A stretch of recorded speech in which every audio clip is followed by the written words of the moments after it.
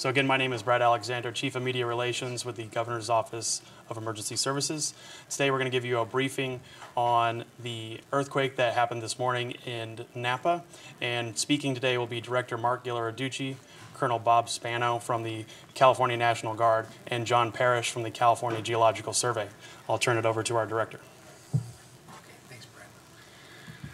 Okay, good afternoon, everyone, and thanks for coming in. We'll talk a little bit about the earthquake that occurred today in the Napa area.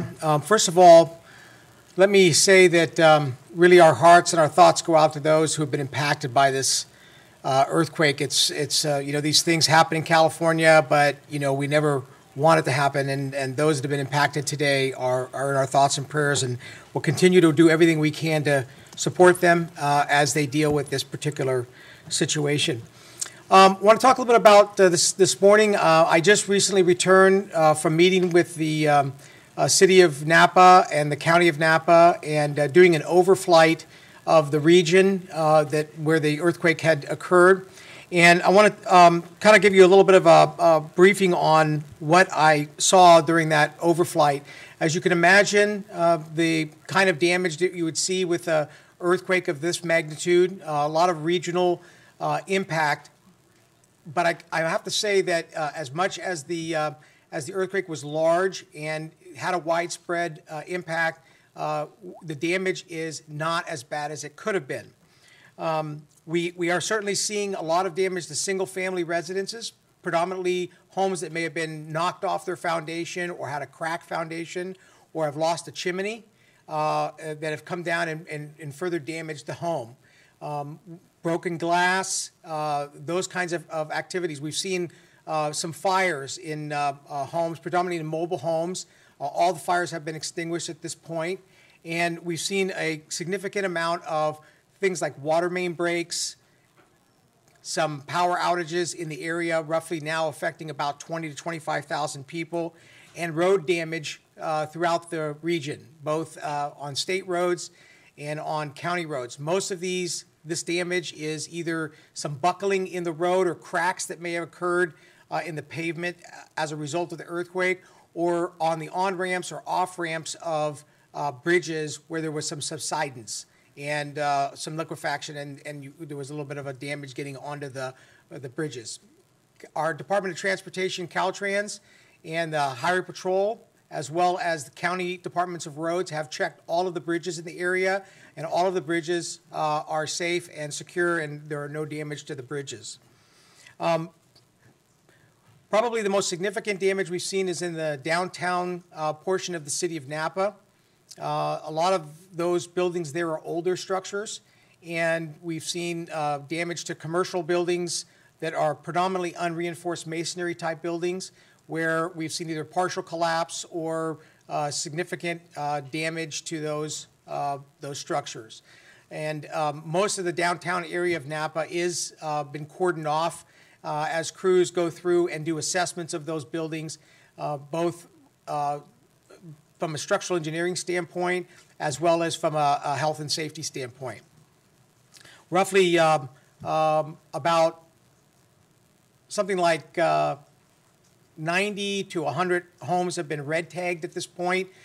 That means those are homes that are not safe to go into, but further assessments are being done in the area, and the state has gone in to support the county and the city with structural engineers to accelerate that process. As well, in the city of Napa, in the city of Vallejo, we've seen quite a bit of damage in downtown. Again, old unreinforced masonry type structures.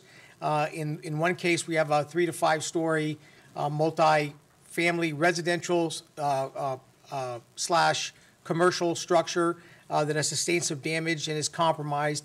That building is going through an assessment right now as well. The region has utilized significant mutual aid from throughout Northern California, fire and rescue, law enforcement, and emergency medical.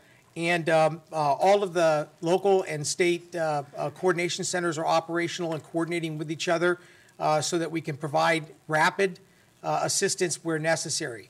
I could tell you that right now things are sort of stabilizing a little bit. There have been some injuries. There have been no known fatalities at this point. that we know of. And most of those mutual aid assets are continuing to support both City of Napa and City of Vallejo and the counties as appropriate.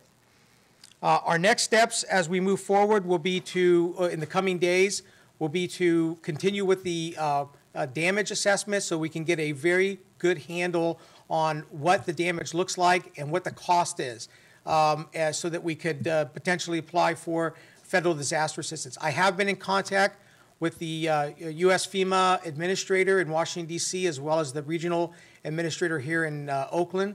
FEMA has been a great partner and has been right there from the beginning supporting us through this process. In fact, they have a whole team that is embedded here at the State Operations Center with us. All state agencies are activated and are operating here in the State Operations Center or in the field.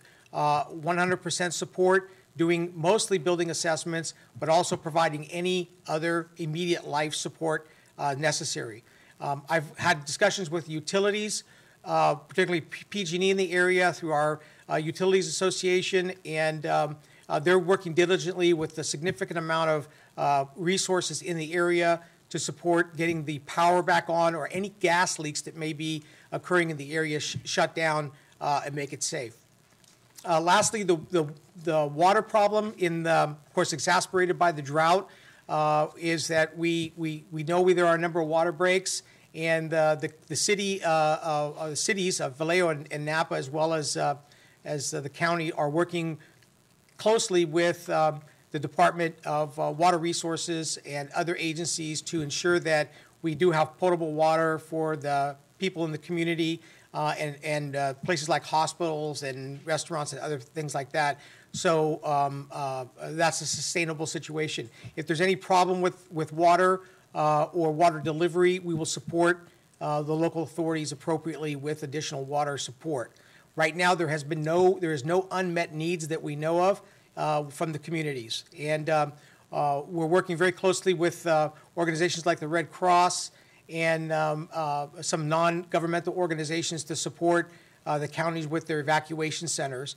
And we'll know really the numbers of those in the evacuation centers tonight as they start to populate those centers because they can't get into their homes. So with that, I'll turn it over to the other speakers right now, and then we'll come back up for questions in a minute. Next is going to be Colonel Bob Spano from the National Guard. Good afternoon, and I'd just like to start off by saying on behalf of all the members of the California National Guard, our thoughts and prayers also go out to all those in the affected area. Immediately upon this earthquake hitting here this morning, the California National Guard was able to provide an aircraft for immediate overflight. I accompanied Director Ghilarducci amongst other staff members, and we went down to the affected area and were able to do an overflight of the affected area as well as a ground assessment. Director Ghilarducci went into detail on that.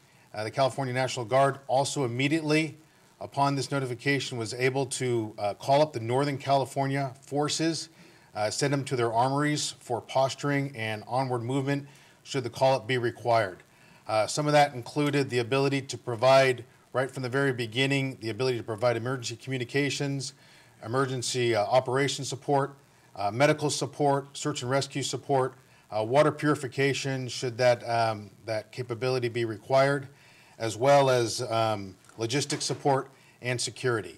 And as it stands today, the California National Guard is still postured to do that, and we are ready to support our state and local partners and any other requests that should come through. And I will be followed now by John Parrish. Good afternoon, everybody. I'm John Parrish. I'm state geologist and chief of the California Geological Survey. As you know, this morning at 3:20, we had a magnitude 6.1 earthquake that occurred probably on the West Napa Fault up near Napa. At about 6:23, we had compiled a lot of information and we started putting it out on the website. So there's a lot of technical information regarding that fault for engineers and practitioners to take off the website there. Shortly after that, we started putting together field teams And CGS has 7 geologists out on the site since about 6 o'clock this morning. And we are coordinating our efforts with the U.S. Geological Survey, who have sent some teams up from Menlo Park. We are transmitting the data that we are finding and bringing that back into the operations center here, as well as to both the survey centers. As you will probably see, there are excuse me, a number of aftershocks that are occurring from this fault or from this earthquake. We think that there's probably over 50 or 60 aftershocks now, the largest one being a magnitude 3.6. We do not expect that there will be much larger aftershocks, but we do think the aftershocks will continue for several weeks, and they will rapidly decrease in their magnitude and their importance.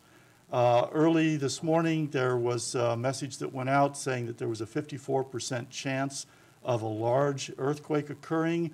That is correct for the first hour on that. It rapidly diminishes in the probabilities of there being a large earthquake, and we feel it unlikely now that there will be a large follow-up earthquake to this one. This is a good time to remind everyone that we live in earthquake country. None of us are immune for this.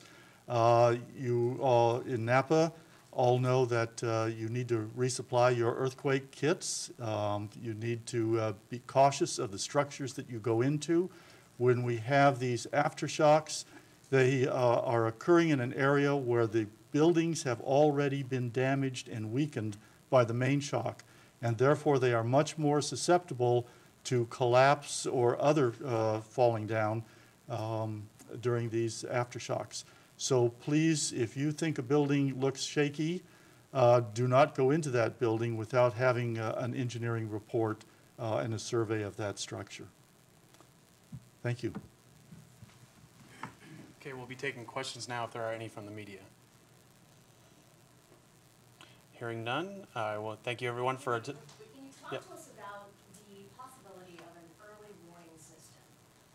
We understand that there had been a system where some sort of signal went out 10 seconds before this quake. Can you tell us a little bit more about that? Well, I can just say that we have been working diligently on implementing an earthquake early warning program throughout the state. There are some pilot projects that have been working on in Berkeley and down in Southern California. And I think the one that you probably heard about on the news was one that announced from Berkeley that they had been able to get a notice within 10 seconds that the earthquake was going to occur. That wasn't put out broadly or widely to the public because the system is not fully in place yet.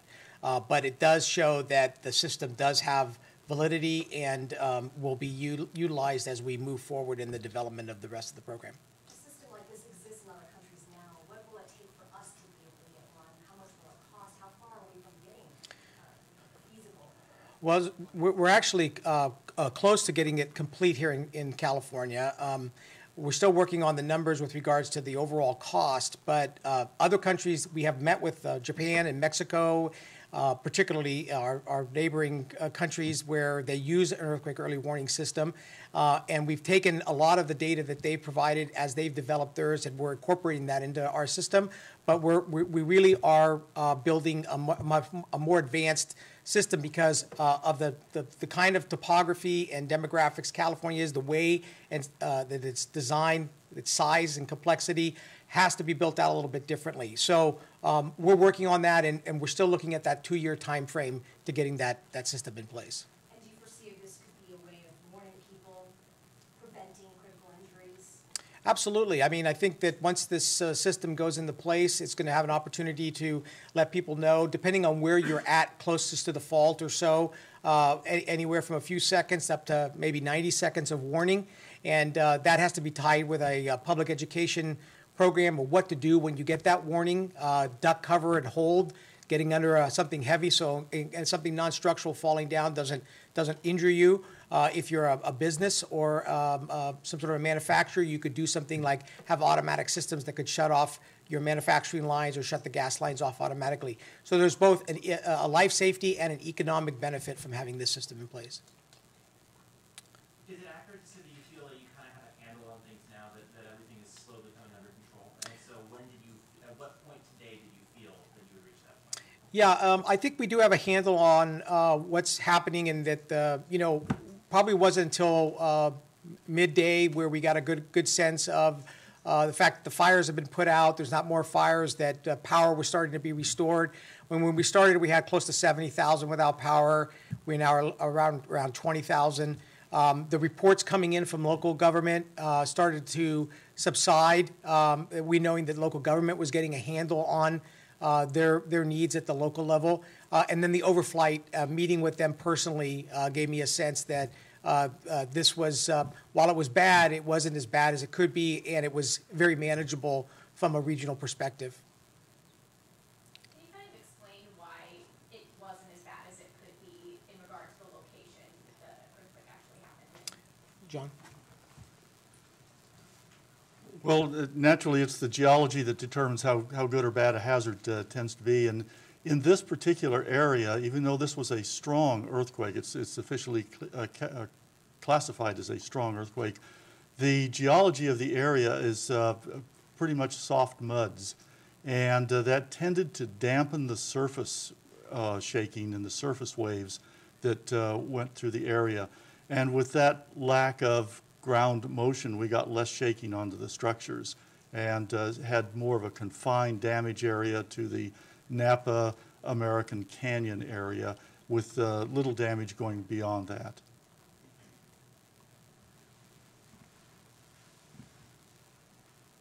How far away was it felt? We have reports of it being felt as far north as Ukiah and as far south as Salinas along the central coast, and it certainly was felt up here in Sacramento, as a number of my colleagues indicated that they were woken up by the shaking here in Sacramento.